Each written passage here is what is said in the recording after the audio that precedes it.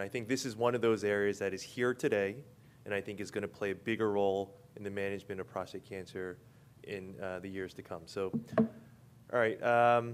So we're going to talk about radiopharmaceuticals in the therapeutic sense. And, you know, I think to me, it's sort of it's systemic. So it's sort of a mixture of chemotherapy and radiation oncology. When we think about radiation oncology, mostly it's, you know, targeted radiation. And when we think about chemo, it's systemic. So this is sort of systemic radiation. And it really works because we rely on this idea of the tracer principle. And according to the European Nuclear Society, it's a radioactive, biologically active substance which is chosen in such a way that its spatial and temporal distribution in the body reflects a particular body function or metabolism. Because once we inject one of these radiopharmaceuticals, we really lose control. So we need to be able to pick it or direct it up front to make sure it does what we want it to do. This is not new. You know, we've been doing this for years, and that's why I sort of think it's sort of this idea that it's back to the future. But we're doing it, and we will be doing it much better. Oh, why did I put this up? Now I remember. It's game-changing, right? You know, Michael Jordan, in his heyday, he changed the way basketball was played. Steph Curry, I mean, look at this guy. How tall is he, and how much does he weigh? But the NBA has literally changed because of Steph Curry. And now it'll never be the same because our youth are now focusing only on their outside shots. They're not posting up anymore. They're shooting from half court, thinking they're going to be the next Steph Curry. In reality, I think it's going to continue to go in that direction because, again, you know, these leaders change, you know, the way the game is played. And I think that's what's happening right now. The problem is we have a lot of baggage when it comes with radiopharmaceuticals. And, you know, we got to let go of this baggage. And I'll be the first one to say that strontium, samarium, and these other things that we are talking about were terrible. And that's why I don't even like talking about them anymore because we've moved on past it. And even in my career, I can't remember the last time I gave a samarium or strontium injection. It's just not part of our practice. All right, so there's two big areas that I want to talk about. I want to talk about targeted alpha therapies and theranostics. So the first one we're going to talk about is radium-223, which is an alpha particle. It mimics calcium. So on the periodic table, it falls in that same column, the 2+ column, with calcium. So it's a calcium mimetic. It localizes to bone. And it localizes bone to a greater degree because when you have a prostate cancer cell there, you have greater surface area of bone. So based on that, you're going to get more localization of that radiopharmaceutical. And also, you're going to get increased blood flow. And that's also going to help localize the radium to these bony metastatic sites. And then once it localizes there, it gives off its radiation.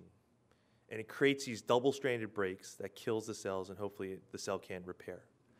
There's new data published within the past year that talks about radium-223 actually disrupting the microenvironment in small animals in the bones, making it more inhospitable. I always got to be careful with my negatives, for other bone mets to set up shop there. So I think we're learning more about this, and that sort of is something that we hypothesize, but I think we see more data with regards to that. This is the biggest difference between what we've done in the past and what we're doing today with alpha therapies. Alpha therapies have a relative particle mass of 7,000 versus 1 for a beta particle. Strontium and samarium were all based on beta particles. So that's 7,000 to 1. That's like being punched by a super heavyweight versus, you know, the lightest, you know, featherweight or bantamweight around. So that's a huge difference. But on top of that, this alpha particle actually only travels a fraction of the distance that a beta particle travels. So once this alpha particle localizes to one of these bony sites, it'll only travel a short distance.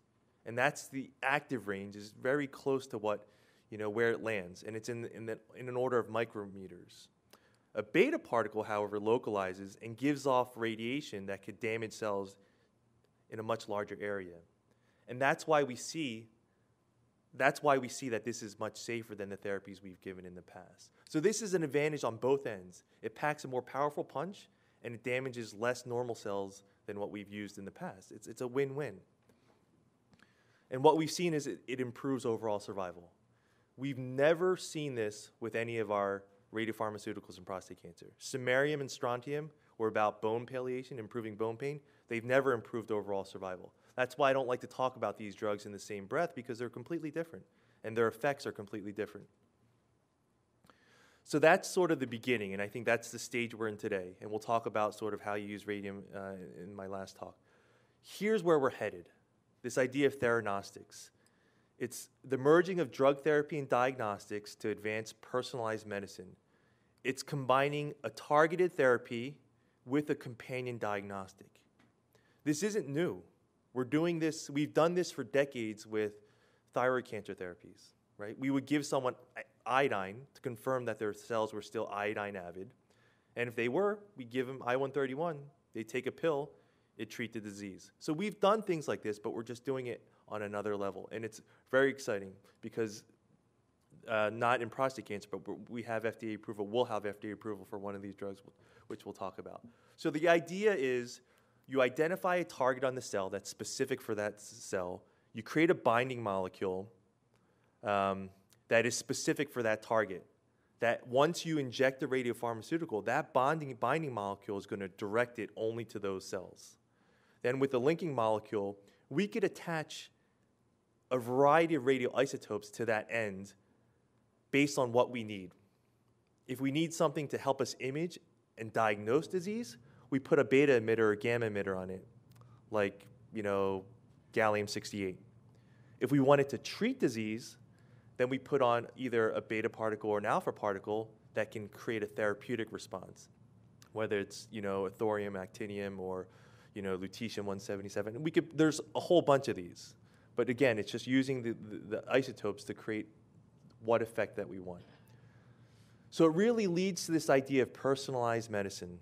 So you're going to have a group of patients who are out there, and some of them might be expressing a certain receptor, a certain antigen, some won't. But we could perform a diagnostic test on these patients and then sort of separate them into two groups. One group that expresses it and one group that doesn't. And those that express that antigen or that receptor, they're primed to receive a certain therapy and get a desired effect from that therapy. So that's the idea with Theranostics. So this is an example of a FDG PET-CT in a patient with advanced prostate cancer. And you see various sites of disease lighting up. But when you did a gallium-68 PSMA scan on this patient, those sites did not light up.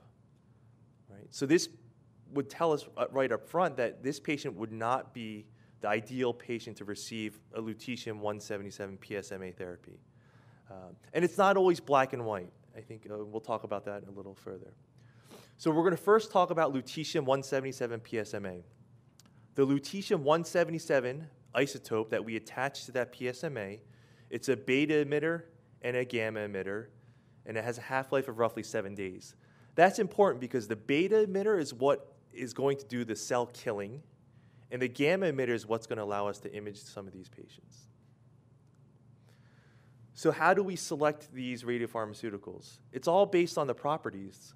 And it says here, the ideal radionucleotide for targeted therapy is persistent, short range, and powerful. So you want to pick something that's short range because you don't want it to hit non-target cells, and you want it to be powerful.